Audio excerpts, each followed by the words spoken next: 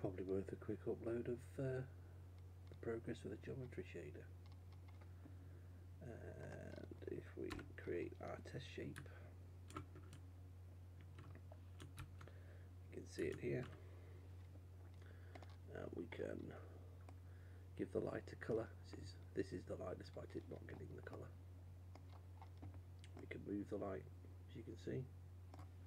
The normals react. And now, if I collapse this, we can show the normals. We can set their size. And this is being done in the geometry shader. And we can hide the whole shape and just see the normals. Put them back in.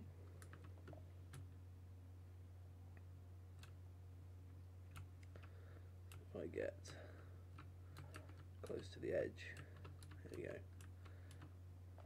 So there you go. These are triangles bifurcated with the normal shooting out of them. And my first takeaway for my debugging job is that I've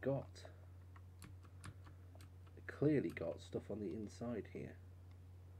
There are normals going in the wrong direction on the inside here. So that normal there is shooting down from the bottom somewhere.